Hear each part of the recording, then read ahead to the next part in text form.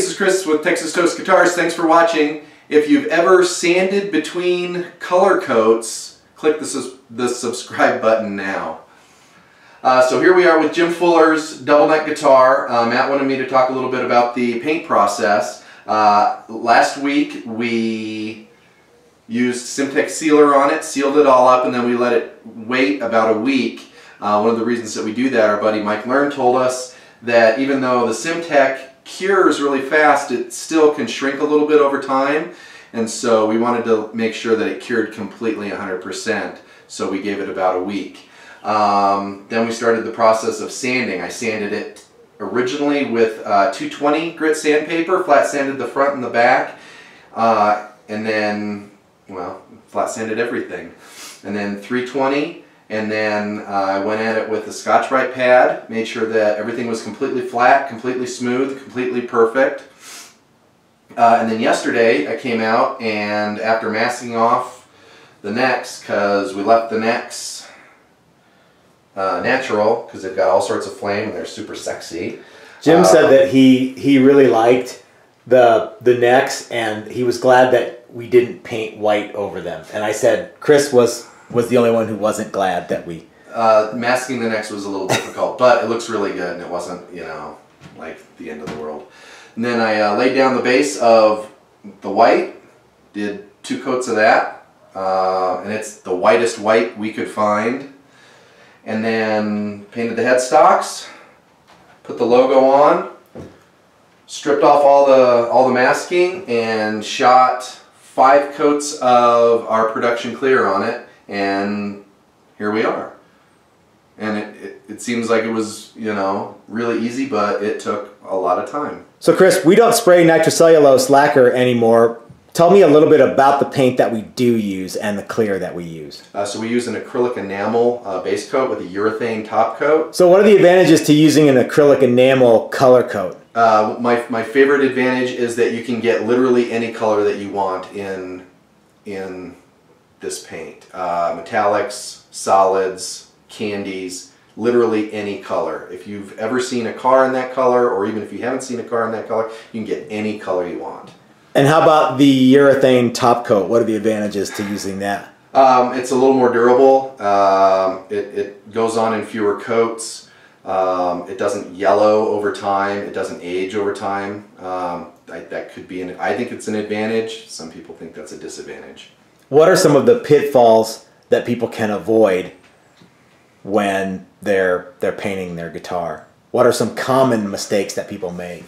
I think the most common mistake is lack of prep and thinking that the paint is going to fix issues down the road when it won't. The number one thing that we do is we make sure that when we sand the sealer that the guitar is perfect. Any flaws that you see in the sealer coat, you're going to see in the finish, and it might even look worse than it does with the sealer coat or in the sealer coat. Sometimes you don't even see it in the sealer, and then it manifests later in the paint. And if you think that clear is going to fix it, it's not. I read a lot of guitar forums, and a lot of guys just don't prep enough, and then they find themselves constantly going back and resanding things, when really if they'd sanded it properly the first time, sealed it properly, and then just sand it back once, shoot all your color, shoot all your clear, and then wet sand and buff, that's infinitely better than sanding in between each coat of color and clear and all of that. And if you're using metallic paint and you're sanding in between color coats, you're just screwing yourself. The only time I'll sand a color coat is if I've messed up, if it's got a big booger in it or something went wrong. Yeah, so we typically, I'll try and put color coat and clear coat on the same day, or at least within a 24-hour period, because that's what the paint says to do. And if I've done everything right, it'll look really, really good, and I won't have had to sand a whole bunch, because there's still wet sanding and buffing to do. What tool or product have you started using recently or in the past couple years that has altered the way that you paint? I think the number one thing that we use now that we didn't used to use is the Simtex sanding sealer. It does a really good job of sealing up the wood. It goes on pretty thick, but you sand most of it off and you sand it flat. So do we get any money from Simtex Sealer? no, not a we actually dime. Yeah. They charge us full boat plus shipping. Yeah, so it works really well. It goes on thicker, so you don't have to put on as many coats. And that's the other thing with the regular paint too, is people talk about nitrocellulose lacquer versus this stuff. This paint, when we're done, is as thin as a nitro finished guitar. It just took a lot fewer coats to get there. We used to shoot 10 or 12 coats of nitro. Now we'll shoot 4 or 5 coats of this stuff.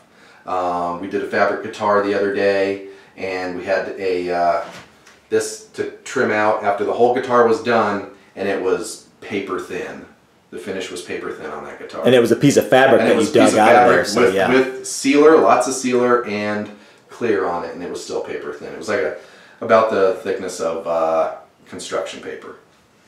So what do we do next? So we'll let this cure for about a week. Same deal with this as the other stuff. It'll shrink back, so if you start sanding on it too soon, some of those scratches could come back. So we'll wet sand it flat, buff it, and then, you know, and we have to figure out how to wire it. yeah. 900 different things that this guitar is going to do. What are the knobs and switches going to do?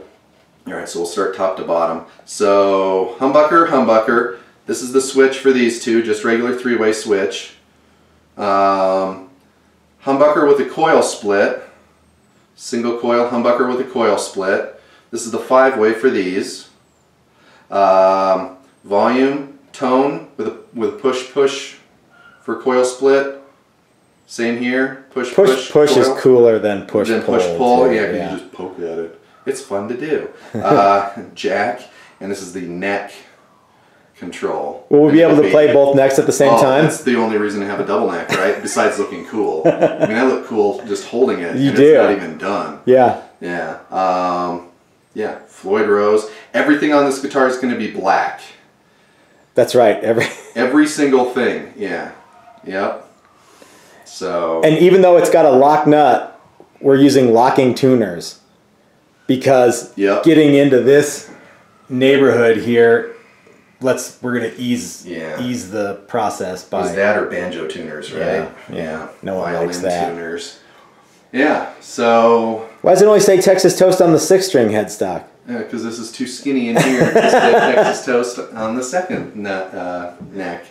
Yeah. So it's just about finished, sorta. All that's left is another dozen hours of assembly and fretwork and buffing and not necessarily in that order. And it only gets scarier from here because now you can't scratch it. So thanks for watching. If you liked the video, give us a thumbs up. If you didn't like the video, don't do anything. Click the bell if you really liked it. You could leave me a comment because I love answering comments. Matt loves answering comments. I love reading comments. Yeah, next video, this guitar will be almost finished. It's getting really close. Thanks for watching.